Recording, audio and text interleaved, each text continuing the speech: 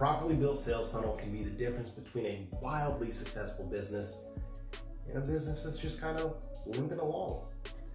In this video, I'm going to share with you 3 steps you can use to build a successful Shopify sales funnel and why they all work together so well. First step in the funnel, squeeze page. Now this is a type of landing page that collects an email address in exchange for something, some kind of lead magnet, whether it's a free report or a checklist or a free training. Now the reason that this is important is it allows you to start collecting emails to build an email list that you can market to later to try and sell other products to. The reason this email marketing is important is it keeps you from having to rely solely on retargeting ads, and email marketing is very inexpensive, which gives it a super high return on investment. Now this squeeze page is going to build trust with visitors because if they're putting their email address to get the free report, they're displaying some level of trust. And from the squeeze page, it's going to take them to a sales page, and that trust is going to give you a higher conversion rate. Now, the sales page, this is part number 2. Don't just let this be a plain old product page. You want to actually be a sales page. There's slight differences in the frame of mind of someone who's going on a website like Amazon and searching for a specific product and someone who ends up on your sales page. In most cases, they aren't going to your specific website, sitting in there, typing it in, clicking directly on it immediately, and going to buy it. Normally, they found your website through some other way. They're going to need some bit of salesmanship to push them over the edge to buy. Now, like I said, with the squeeze page being before this and then coming to the sales page, they're going to have more trust with you, but you still can't just be like, hey, here's this thing. You have to explain to them what the benefits are, why this thing's going to help them. Ideally, you want to include things like a headline, a call to action, something that's going to drive them to it, maybe even some bonuses to push them over the edge. And obviously sales copy that explains to them what the benefits they're going to receive from purchasing this product. From the sales page, we get into upsells. Now there's 2 different kinds of upsells. We'll start with the most common one, pre-purchase upsells. Now, pre-purchase upsells, kind of like the name suggests, they happen before someone actually puts in their credit card information and tries to make the purchase. They add something to cart and then you go, hey, do you want this?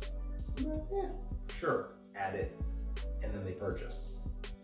Now, this is fine, but it kind of fights some of our buyer psychology and it results in a little bit lower conversion rate than if you use what's called a one-click upsell or a post-purchase upsell. Now, the one-click upsell or post-purchase upsell, also known as one-time offer, all these names mean the same thing. It's an upsell that happens after someone's put in their credit card information. Now, this positioning after the credit card information gives you as the seller 2 distinct advantages. The first is the simplest part. When someone goes to buy the upsell, they just have to click one button, it's added, it's purchased, it's done. The second advantage happens in how our brains kind of compare things and perceive the purchasing process. So when you use a pre-purchase upsell, they add it to their cart and then they go to purchase.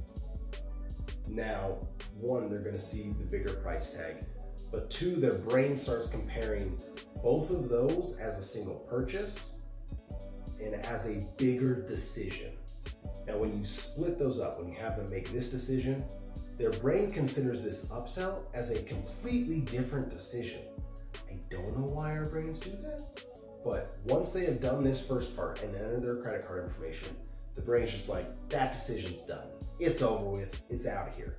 Now this second decision, instead of being like, oh, but I just bought this other thing, the brain's just like, well, do I want this thing at this price? Now, yes, some people are more in their heads when they're buying things and they work through it as one big buying decision regardless, but a lot of the times it doesn't work that way. And then people just see this as, oh, do I want this? I already made this decision. That decision's done. It's over with. Do I want to make this decision? By splitting it up, it increases the conversion rates for you, which ultimately, if you have a good product, is also helping your customers because your product is actually useful. So by increasing your conversion rates, you're getting more sales inside your sales funnel. Recap, quick 3 steps to the Shopify sales funnel. You need your squeeze page, your sales page, and your preferably one-click upsells. Now, you can take the time to try and stitch this all together inside Shopify with a bunch of different apps that you try and connect together. Personally, I just like using ClickFunnels. It's really easy to use and it connects directly with Shopify and imports all your sales straight into your Shopify dashboard. On top of that, it's extremely easy to use. It's just drag and drop. You can make anything you want and you don't have to be technically inclined, and it keeps you from having to hire anything out. But regardless, if you want to learn more about building your own sales funnel, go down in the description. You can grab a copy of my Sales Funnel Mastery Quick Start Guide. It's going to be free. It's my gift to you. Go ahead and do that. Also, while you're down there, if you found any value in this video, make sure to go ahead and like the video. And if you want more videos like this, subscribe to the channel. And I'll see you next time.